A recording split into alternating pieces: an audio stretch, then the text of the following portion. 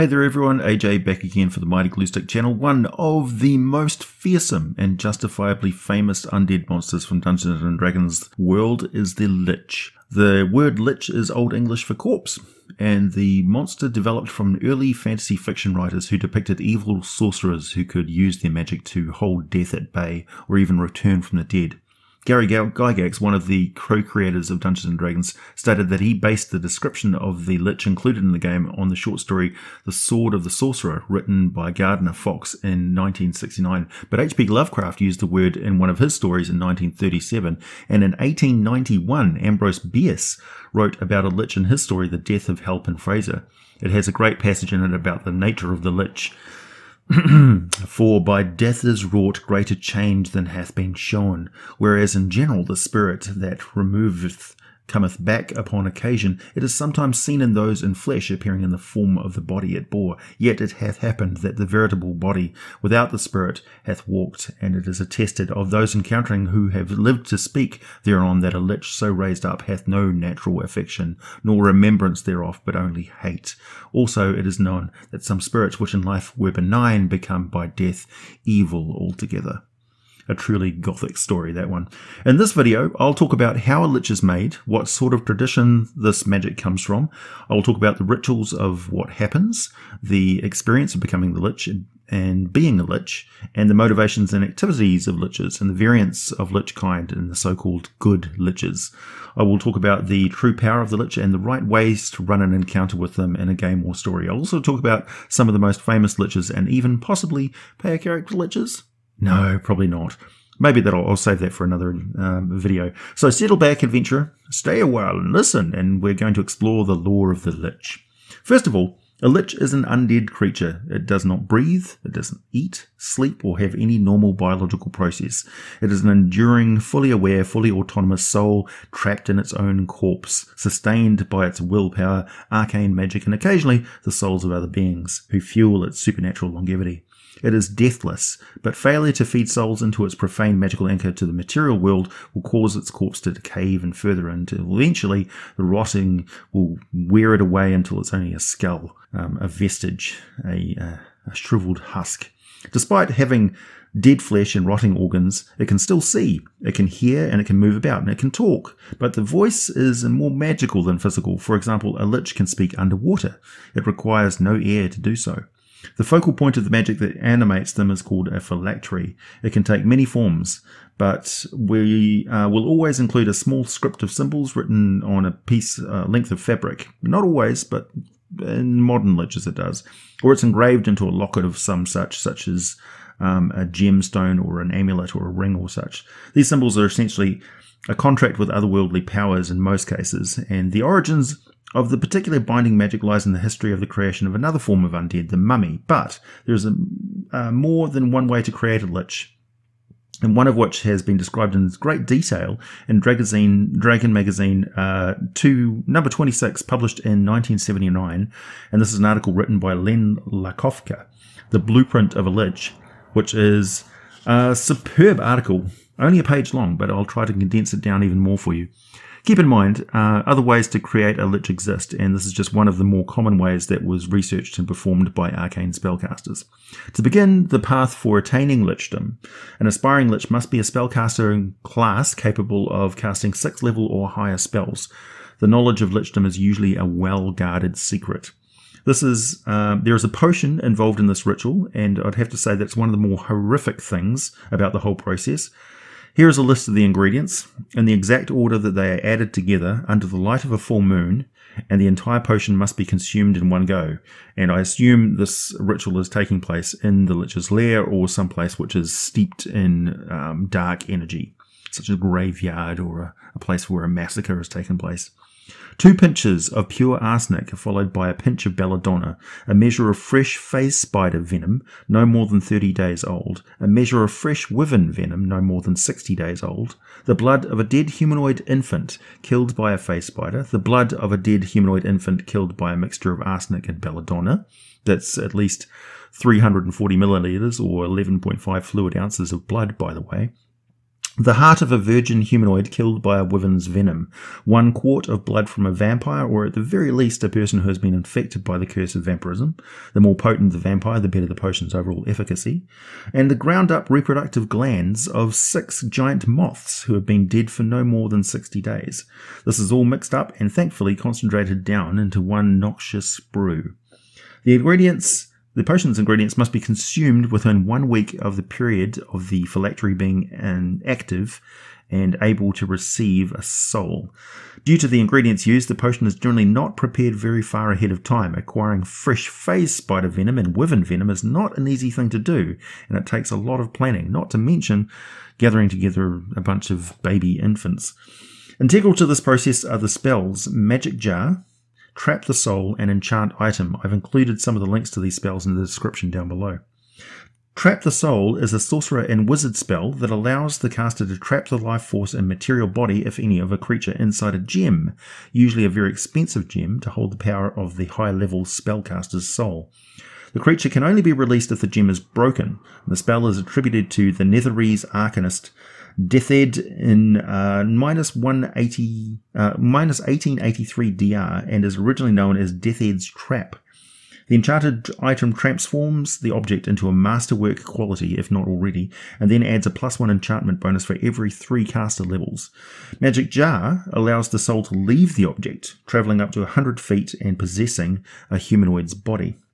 With a combination of these spells primed and ready, the Arcanist then prepares a few things. First, the phylactery in this instance is a solid object with at least a couple of 1,000 gold pieces of value in it. It is enchanted to be of masterwork quality and it can have other enchantments on it, but cannot be made of wood. The Arcanist casts the Trap the Soul spell into the object and then goes into the object. This process is vicious and extremely draining. Once the Arcanist comes back out of the object, they need to rest up for a week. During that time, they essentially have a magical hangover of epic proportions and can't cast the top 3 levels of spells that they normally could. So they're weakened, they're drained by this. You could say that they have exhaustion levels. The phylactery is now primed and ready, so they consume the potion. I should mention here that there's a chance that doing this will end up killing them outright, so they are likely to have some assistant on hand in case they need to be brought back to life. It would be prudent of them to have access to a wish spell before they begin as well, because they can have some particularly debilitating effects from drinking that noxious brew. It would be prudent to have wish spells, but not necessarily. It would be available to them. After drinking the potion, they have royally disrupted their entire being on a fundamental level, but it's not immediately apparent to anyone around them that they are now prepared for lichdom. Not only that, but there's this particular special effect caused by the phylactery itself, in so much that it cannot be magically located. Even a god who has the ability to see an entire plane has to be within 100 miles of it to actually sense the exact location of the phylactery. Ordinary spellcasters and diviners have not got a clue, and the potential lich cannot be compelled to reveal the phylactery's location, even if it's been magically charmed. That's the whole point of the phylactery, is to secure and hide away the lich's soul after all. So yeah, the Lich can be compelled to tell what the phylactery is, what it looks like, every detail about it. They can just never be compelled to tell you where it is. The next time the potion drinker dies, their soul automatically goes into the soul jar, the phylactery. No matter the distance or the obstacles in between, the soul still goes in there. To get out again, they must have a body, anybody that's within 90 feet of the phylactery, in order to try and possess it with their soul. This is not an automatic process, but it's easier if the creature is only small or modest in its amount of hit points that it had in life. This is one reason you don't see loads of liches possessing giant monster white bodies. The body can have been dead for no longer than 30 days. This presents all sorts of logistical problems for the Lich, but more on that in a moment. Also, this corpse is really just a vehicle. The Lich really needs to get back into its own body to regain its full power. The standby corpse raises up as a wight containing the soul of the Lich. If the creature could cast any spells in life, then the Lich can use that body to cast spells, but only up to 4th level spells, no more. And the wight can't drain energy from the living as a normal wight could. The wight Lich then goes off in search of its own original body. which it can find as though it has a permanent locate object spell emanating from it. When the Lich's original body is found, they will transport it back to the location of their phylactery and transfer back into it. The white, now spent, is disposed of. But it's very hard to totally destroy the Lich's corpse thanks to that potion. Even if it's burnt to ash, the white will simply eat the ash and transform physically into the original body about a week later. A disintegration spell is required to truly destroy the original Lich body, forcing the Lich to remain a white unless it can find someone to cast a wish spell to return their original corpse to them. Could they use a wish to return to living form? No, the potion is a one-way trip to abomination. There are significant drawbacks as a spellcaster to being a Lich. We'll talk about some of those in a minute. Because the Lich is dead, it can't recover from the taxing drain it experiences every time it's forced to go back inside its phylactery. Every time it does so, it effectively loses a level. And if it drops down to below level 10, it can never leave the phylactery again once it's killed. It's become a permanent resident. Now, no doubt you notice that these limitations don't seem to exist for the modern Lich, and that the most common form of phylactery is not a solid metal or gemstone object, it's a sealed metal box with strips of parchment on which magical phrases have been transcribed. Well, there's a good reason for that. Creation of this sort of phylactery is far more expensive in components and time, costing around 120,000 gold pieces. Also, this kind of transformation ritual is derived from the ancient necromantic process of creating a mummy. The magical phrases on the strips of parchment are basically contracts with powerful forces of evil, such as Vecna, Orcus, Pale Knight, Atropos, or any number of demon lords, and the common denominator is that they lay claim to the soul of the Lich once it dies. This, however, is manipulated by the incantation because the Lich sells off its soul to more than one master, gaining benefits from each and pitting them against each other in a kind of spiritual tug of war. This allows the Lich to keep its hold on its soul instead of moving on to the afterlife. It is effectively dispossessed and now has an open conduit to the negative energy plane. This is not, I should add, a pleasant state to be in, as its existence and its living on a precipice of a long, terrible fall into hell. And what's more, a hell where the power you bargained with is really, really angry at being toyed with. Some powers are more reasonable than others, however. For instance, Orcus is fine with granting Lichdom as long as the Lich works to create as many undead as it can, and Vecna will simply give the Lich the occasional target that needs to be murdered, mutilated, or destroyed, no questions asked. It is a difficult existence, and Liches typically compensate for their tenuous state of being by gaining as much magical knowledge and power as they can, convinced, as always, that they can always figure out a more advantageous and permanent solution to any problem. That's the hubris of the intellect of the spellcaster. There are also different forms of Lich. The Alhoon is an Illithid, or Mind Flayer Lich. They have obtained freedom from the control and hive mind connection to the Elder Brain, but are hated by other Mind Flayers and almost universally hunted by other races. Devout clerics of the god Bane can be slowly transformed into undead servants of the god of tyranny. As these Bane Liches grow older, they increase their powers until they are just as powerful as any other Lich. There are, of course, the Draka Liches, dragons transformed into Liches via the arcane ritual created by the Archwizard and Lich, Samaster. I've got a video about them, and I've also got a video which talks about famous wizards, including Samaster, so if you want to check back through the records. Liches can evolve beyond their current state and become a demi-lich, where they have learned all they could learn from their studies and sought to travel out into the multiverse. They no longer need to be continually tied to a body. The Lich learns the art of creating soul gems and replaces 8 small pieces of its body with them. This is why they typically have eye sockets with these gemstones in them and usually replace some of their teeth with them. But they could also become joints of a hand or discs in the Lich's spine. Once the power of the Lich is focused in one part of the body, the rest of the skeleton crumbles away and it's now free to move about. This part remains and contains the soul gems, the 8 gems acting as the demi-Lich's phylacteries. And this transformation grants them extraordinary resistance to the magic of others, almost total spell immunity, although they are vulnerable to spells such as Shatter and things like that. They're a lot more mobile and dangerous, and they are more active than the reclusive Lich who relies on its hidden phylactery. And after many, many years of arcane study, they have a very deep understanding of magic, and they're usually up and mobile for a reason. So they're going on some quest that their studies have compelled them to follow. So they're very dangerous and focused. Quite a few of the more famous liches are actually demi-liches, such as Acererak, Alsigard, the Maker, the Netherese wizards named Ander and Waldreth, Kangax, Ramak, and one of the famous emperors of the Shun Empire. One of the founders of Thay, the former Zolkir Zath's Bovar, was also a demi-lich. Now, before we go into more detail on the mindset and activities of evil liches, I would be remiss not to talk about the good liches, the Arch Lich and the Baal Norn, which I missed talking about in my original Lich video, which this is updating. First, the Arch Lich. The choice of undeath, using basically exactly the same rituals taken by good aligned people out of a profound and total sense of duty and self-sacrifice to an ideal, a community, a holy order or some such. The choice to embrace undeath is allowed and considered only on rare occasions, when a clan or settlement has need of lawkeepers or defenders beyond the norm. Sustained indefinitely by magic, archliches appear largely as they did in life, though an immediate clue is that to its undead nature is that they appear to be shriveled and wrinkled up, turning slightly translucent over time. I mean, they're dead. Unlike the evil liches, whose flesh and organs eventually rot to the point that they're completely gone, this Arch Lich has a limited extent of degeneration. They do not have the option to become demi-liches, or at least that's never occurred thus far. But yeah, they generally don't rot away to nothing.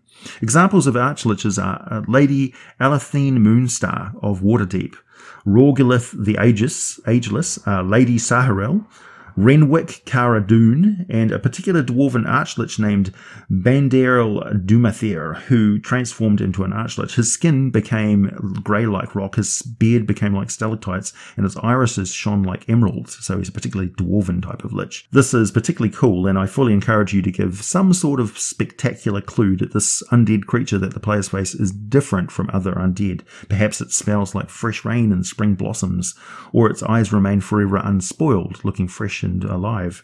Perhaps it wears a mask and otherwise just appears very thin and moves like a little bit differently. Or, of course, its voice is still very weird and it doesn't emanate from the creature unless because it's got useless vocal cords and motionless lungs. So that can be kind of weird that you're looking at something that seems to be telepathically communicating with you almost. The Elven Liches are called Baal Norns, and they are also motivated by duty to carry on beyond death, defending the clan and holdings for centuries. Most come from a spell-casting background, and the method of becoming a Baal Norn uses high elven magic, or a divine ritual. Less fortunate Baal Norns store their souls in a phylactery, like other liches. In some cases, Baal Norns do not need to use phylacteries, as their undeath was gifted to them by the Seldarine. But these Baal Norns are much more uncommon. I think it's happened like 3 to 5 times in 5,000 years. So the Seldarine are basically the Elven Court and the Feywild. They look like Elven archliches, and of all of the liches of good alignment have the ability to paralyze a mortal by touching them, putting them into a state of suspended animation that appears like death to others without the medical skill to know otherwise. The Srinshi was no doubt the most famous Baal Norn of all time. She was the senior Kor Sekiratar, Wind Norn of the Vault of Ages, and the Laura Norn for the Armathors of the Court Magi. She helped raise the Mythal over Mithranor in 261 DR, and although at the time I believe she had revived herself and was in the mortal form of a 300-year-old elven woman. So that's kind of interesting, is that they have the ability to actually raise themselves from the dead. I mean, the spellcasters and things, particularly the holy spellcasters. There was also a single instance where a clan of green elves, woodland dwellers, were wiped out by a green dragon named Venom Inhandler in minus 249 DR. The last survivors were allowed by the ruling Elven Court to become Baal Norn, but this transformation was unusual. It might have been because they were green elves, or it might have just been the circumstance. Their skin turned into petrified wood, their hair into moss, and their eyes to amber. They lost all ability to speak and had no magical powers. Instead, they became great warriors bound to the Veil of Lost Voices, actually able to teleport around instantly within the Lost Veil. So I would say that some of the most infamous liches in Dungeons & Dragons history are, of course, Vecna. I have a video on him. His former servant and now infamous lich in his own right, Acererak. who travels the multiverse creating death-trap dungeons and releasing untold horrors on the mortal worlds. Samaster, the former chosen of Mystra, who became evil and created the ritual for creating Draco-Liches, who later became a Lich himself and was subsequently destroyed. You can even include Karsus, who existed for some time as a Lich-like being after the fall of Netheril due to his arrogance and greed. The list of Liches across all media, not just Dungeons & Dragons, is large. It's a very compelling monster type that's been co-opted into all sorts of fiction and stories and video games. So I'll include a link to a wiki page below listing a horde of famous Liches for you. So, what's it like to encounter one of these things? Well, they're not nice. With a challenge rating of 21, the Lich is one of the most famous and dangerous foes a player can face in the game. They are not only very powerful on their own, they always have a large force of undead and evil creatures in service to them. The Lich will sacrifice all of its servants and minions before it engages in any sort of physical confrontation. They may elect to flee rather than ever get into melee combat with anyone. They are undying and extremely patient. Some Liches have even been known to simply wait for a mortal foe to die of old age. They might leave an encounter with a chilling promise delivered back over their shoulder that after the mortal's flesh has rotted from their bones in the grave, the Lich will ensure that every member of the mortal's family will soon join them in their graves for the insolence of disturbing it in its lair.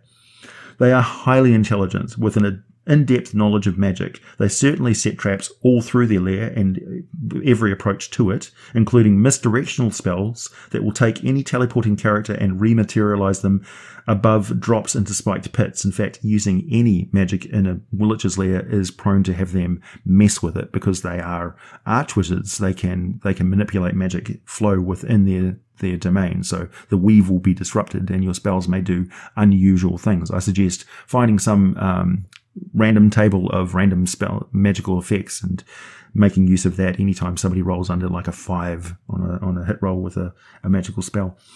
They will have ledges that are lined with skeleton arches. They will have animated furniture. They will have exploding glyphs. They will have set up summoning circles and protection circles in case they need to be standing there when the zombies filled with alchemical fire leap from the ceiling onto hot braziers. They will create walls of stone that they can traverse like floating bridges over chasms and dispel if anyone tries to cross after them.